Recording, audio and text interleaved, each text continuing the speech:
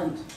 I stepped off the boat and onto the pier. There was a gathering of the local community. First words I hear were, "Oh, fuck, not more boat people." It seems that they had been led to believe that I was an Indigenous person, which clearly I'm not. But some bureaucrat in Canberra, well, he was safe in Canberra, had said, yeah, she's Indigenous, you know, when I've gotten off and I've gone, oh no. So anyway, I had to learn to do things their way. So, I was taken down to the beach, given a really sharp spear, and told, oh, today we're going to hunt stingrays. Now, not Steve Irwin stingrays, little stingrays in knee-deep water.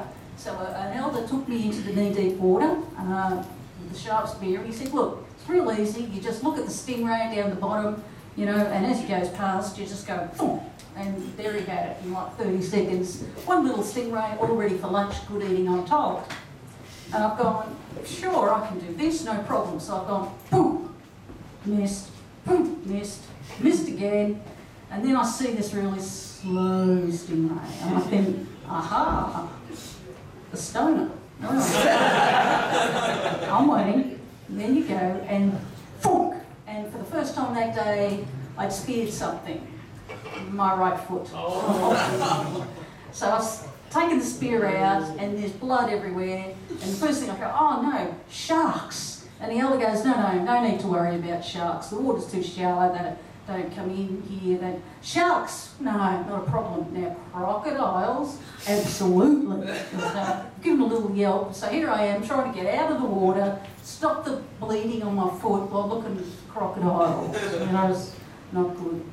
So one day, I get this call in my office saying, hey, come down to the pier. So I go down to the pier, and I see this enormous crocodile on the pier. Fortunately dead. And the elder comes up to me, you know, all the community surrounded around this crocodile looking at it, and he said, look, Jude, here's the thing. This is a sacred totem animal to us. We can eat it, but we can't butcher it. You are the only European on the island. Do you think you could perhaps butcher it for us? And I've gone, oh, but I really want it to be liked. So I said, yeah, okay, yeah, I can do this. Oh, but I've got to let Wildlife Services know. So I go back to the office, I ring Gavin at Wildlife Services. Now Gavin is a local Indigenous fellow, and he goes, yeah, understand the situation. Just, you know, before you butcher it, just get the length, the width, and determine the gender. And I've gone, well, funnily enough, Gavin, I don't have a lot of experience in determining the gender of crocodiles. And he said, no, it's okay, Jude, not a problem. You just stick your hand up its bum, have a feel around. If you feel something that's sort of like a cricket bat, or more like a cricket bat handle, then yeah, it's a boy. Otherwise, it's a girl. And I've gone, okay, no problem. So anyway, that's cool. I go back to the pier.